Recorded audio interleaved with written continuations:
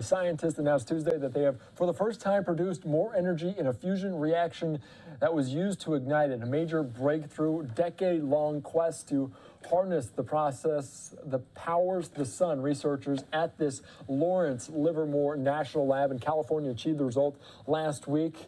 It's known as a net energy gain. The goal has been elusive because fusion happens at such a high temperature and pressure that it's incredibly difficult to control. Certainly a major breakthrough in science, and we heard from the Department of Energy earlier today. And just a little bit ago, I spoke with Dan Clark. He's a physicist at the Lawrence Livermore National Lab, and I want to take us out to that conversation with the scientist that was a part of this breakthrough for fusion. Live now from Fox, I am Andy Mack. Obviously a big breakthrough today, and we're joined by now Dan Clark out there in the Livermore National Laboratory. You're a physicist out there. Dan, tell me a little bit about what we had. What was the breakthrough today, and give me a little bit of an insight into just what this breakthrough means. Right. Well, it's a pleasure to be here, and it's obviously an exciting day for us. The breakthrough, as it were, to be precise, actually occurred a week ago when the experimental result actually happened. It was the first time ever in the laboratory that we demonstrated more fusion energy output from an experiment, a fusion experiment, than energy input. So here at the National Ignition Facility at Lawrence Livermore National Lab, we use a laser system to energize a target. We put 2.1 megajoules of laser energy into that target, and it produced a little over 3 megajoules of fusion energy output. So 50% more energy out than we put in, which was the first time that has ever been demonstrated in the lab. So that's incredibly exciting for us. And as for where it goes from here, well, again, that's a very exciting prospect. You know, in the near term, what we want to do, we're scientists, so we want to repeat our scientific discovery. So we're going to try and do that a second time and a third time.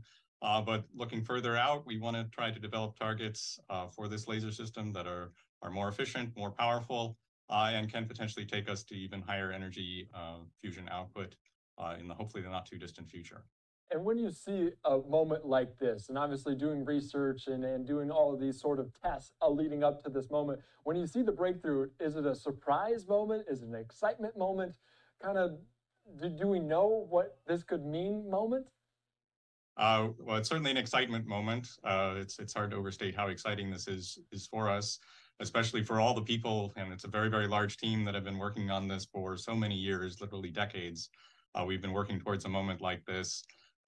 So I can't say there was necessarily a surprise. It's always a bit of a surprise when you get a really good result like this. But going into this experiment, we had good reason to believe that it would be successful. We've been sort of building to this stepwise. So it wasn't a complete surprise, but at a personal level, it certainly was a bit of a surprise, and certainly a lot of excitement for us, and exciting, as I said, for where we could potentially go from here to even higher performance yet, using the same sort of technique that brought us this kind of success. And you mentioned the decade-long process and a decades-long process that this moment, this breakthrough moment could have. Take me back through the journey. I mean, how much has science come along? How much has this technology come along to allow a moment like this to happen? Oh, that's a very long story, and it long predates my time in the field. But I guess the shortest answer is that the really roots of this go back almost a century now, to the realization that fusion was the energy source that powers the stars, that warm the earth and light up the night sky, and sort of during the time frame of World War II, when nuclear weapons were developed, it was sort of realized that could be harnessed, first obviously for military purposes, but even in that time frame, there was, you know, the gleam and the dream of having fusion energy be a beneficent force, a way to generate energy for our homes and for cities. And that's been a sort of twinkle in the eye of scientists for 60, 70 years now. And over those many decades, we've built a lot of experimental facilities, predecessors to the National Ignition Facility here at Lawrence Livermore and other facilities across the world. And they've been making incremental steps over all those decades. It's been a very long haul, but in the last decade, the National Ignition Facility started doing target experiments. And initially we had some troubles with those, but we learned from those, we overcame those challenges. And finally, we're here to this break-even point where we're finally getting more energy out than we put into the target. And like I say, exciting prospects come after that. So it's, like you say, a very, very long, decades-long experience with thousands of people involved, and we're all just very excited to celebrate that together. And you mentioned the incremental changes that it took to get up this moment. Now, probably there are going to be incremental moments after this to make it on a large scale, a function that can power different sort of things, like you mentioned with houses. What comes now? Now that we know we can do this, how do those incremental steps kind of fall into place? Right. So I guess I'd have to emphasize again, this was the essential step, right? This is the entry point, the scientific demonstration that it is possible to do this. You know, without that, you have nothing effectively. So we finally made that transition to the possible state. What comes after that, like I say, for us, you know, in the here and now, as it were, it's repetition, demonstrating we understand what's going on, demonstrating that we can repeat it reliably and effectively. And then you start thinking about what the next big step could be. And we already have some ideas on our drawing boards, as it were, to look at targets that would be more efficient, using the same amount of laser energy to get even more fusion out. Targets that would be more robust and reliable, that is, that we could always get the same amount of energy out. Other improvements like that, targets that would go to even higher compressions than the very extreme compressions that we achieved on this experiment, that potentially would be more efficient and give us higher yields. And then if you start to think into the fusion energy space, which is again that dream that we all have gleaming in our eyes, well, that's taking what we've done, demonstrated once here in the past week or so, and scale that up to do it many, many times faster and with many, many more times the amount of energy coming out. And then on top of that, there are a number of technological things that you need to imagine to have that sort of industrial scale application. But if you're willing to entertain ideas on the decade timescale, I think we can all have that in the offing. I think a lot of people can be optimistic when such a big breakthrough happens, so it's hard not to be optimistic when something like this happens. I want to talk a little bit more conceptually about it, because one of the big things is I believe there is no waste when it comes to something like this. Can you talk a little bit about that? Because when people think of like nuclear and stuff, they have to think about waste. That's not the same with something like this, correct? That's absolutely right. This is, again, part of the really attractive thing about fusion energy. The fuel that goes into our fusion experiments is essentially hydrogen. You can get it out of seawater. It's everywhere in the world. And what comes out of it essentially is helium. You fuse the hydrogen together and you make helium. In a typical fission reactor, like the nuclear power that we know today, you put in uranium and you get out fission waste, which some fraction of that is very radioactive. It's a challenge to store and to deal with that, and obviously people are concerned about the radiological hazard that poses. But with us, it's literally hydrogen from seawater goes in and helium comes out as the byproduct of the fusion reaction, and we get a tremendous amount of energy along the way.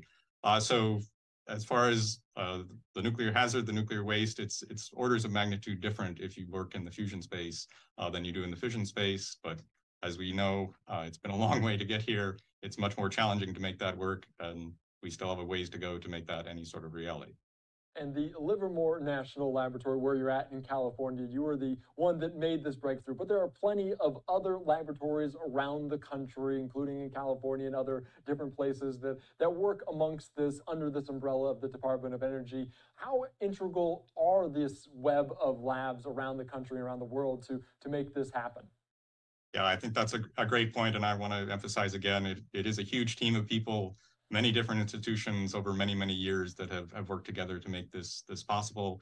And as far as the other national labs are concerned, we do collaborate closely with them and have for, again, literally decades. Our colleagues at Los Alamos, our colleagues at Sandia, at the University of Rochester in New York State, at Princeton University, at the Massachusetts Institute of Technology, a number of other academic institutions have all played integral roles over many years in the type of experiments we're talking about here.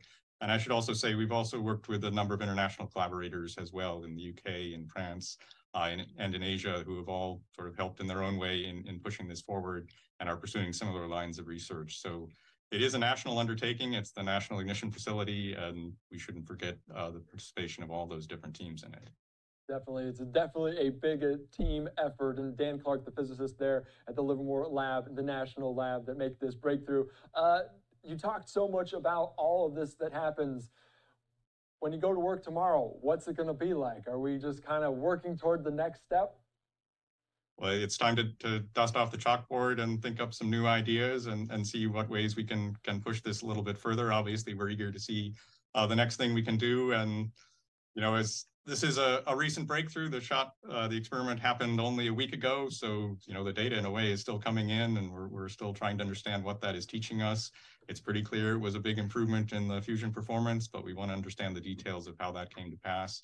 And so we've got some more analysis to do there, but obviously everybody's eager to look ahead to the next thing that we could possibly do. All right, Dan Clark there, the physicist at the National Livermore Lab. Thank you again for joining us here on Live Now from Fox, and well, congratulations. I think that is in order as well. So I appreciate your time, and I appreciate all the work that you've done. Thanks very much. It was a pleasure.